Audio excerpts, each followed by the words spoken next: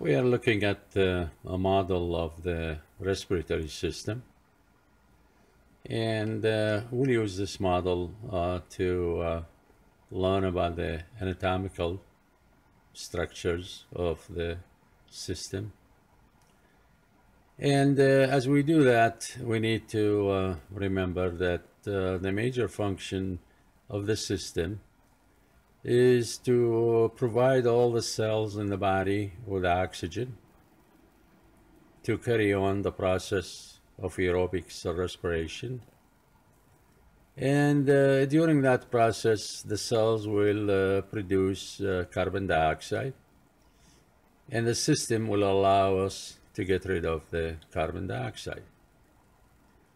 So the exchange of oxygen and carbon dioxide between the blood and the air is the major function of the respiratory system. And when we take a look at the anatomy of the system, we're going to start with the nose. And the opening to the outside in the nose are known as the external nares or nostrils. And the air from there will go into the nasal cavity or the nasal passages. And in the nasal cavity and the nasal passages, we see three bones. These are known as the turbinate bones. So we have the inferior, the middle, and the superior conchae. Associated with the nasal passages, we also see two of the paranasal sinuses. So we have the frontal sinus in the frontal bone, and we also have the sphenoid sinus associated with the sphenoid bone. The air then will pass down into the pharynx, and the pharynx is divided into three areas: nasopharynx, oropharynx, and laryngopharynx. Then the air will pass down to the larynx. This whole area in here is basically the larynx. The larynx commonly is known as the voice box. And the voice box is made up of cartilages, and some of the cartilages shown in here are in blue color. So that's the thyroid cartilage, or what's known as Adam's apple. Below it is the cricoid cartilage. And then this is the epiglottis, which moves during eating to close the opening to the larynx. The opening to the larynx is labeled number 4 in here, and that is the glottis.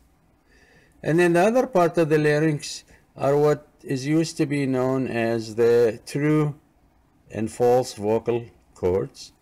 Now they call the top portion of them in here, which used to be the false cords, they call them the vestibular folds. And the lower one here, which are the ones that make the sound, those are known as the vocal folds. The air then will travel down into the trachea. And the trachea is basically a tubular structure supported by rings of hyaline cartilage. The rings are incomplete, which means on the dorsal side of the trachea, there are no rings, only on the front and only on the lateral side of the trachea. The trachea then will branch into two branches known as the primary bronchi. Then each primary bronchi will divide into secondary bronchi, and the secondary bronchus will divide into tertiary bronchi, and the branching will continue into a smaller structure known as the bronchioles. And the bronchioles inside of the lung, they form what's known as bronchial tree. And the other part of the model in here will show some of the details of the bronchioles. So on the top part in here, we have what is known as the terminal bronchioles. They lead to the respiratory bronchioles.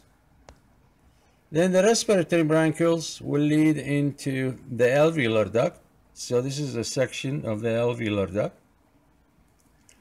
And attached to the alveolar duct are the rounded structures known as the alveoli. The alveoli are the area where the exchange of gases between the air in the lungs and between the blood takes place.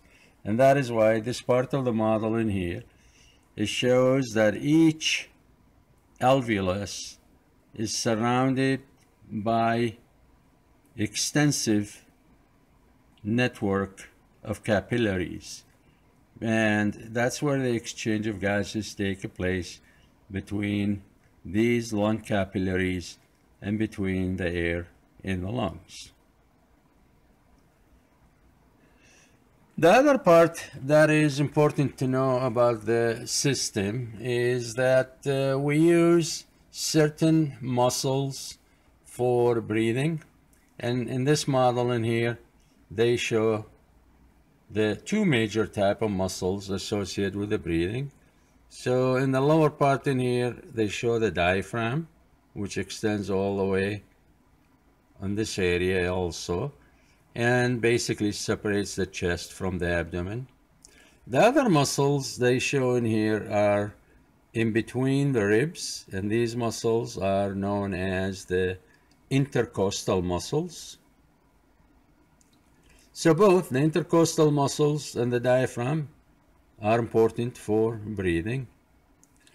The other important anatomical structure shown in here is that the lungs are surrounded by membrane, which they show it covering the lungs in both sections here on the model. The membrane is known as the pleura, and there are two kinds of membranes. The one that covers the lung, which is known as the visceral pleura, and the other part of the membrane that will form the lining to the thoracic cavity, which is known as the parietal pleura. And one of the most common disorders associated with the lungs sometimes is inflammation of these membranes, and they will cause what is known as pleurisy or pleuritis, which is inflammation of the membrane, the pleura that surrounds the lungs.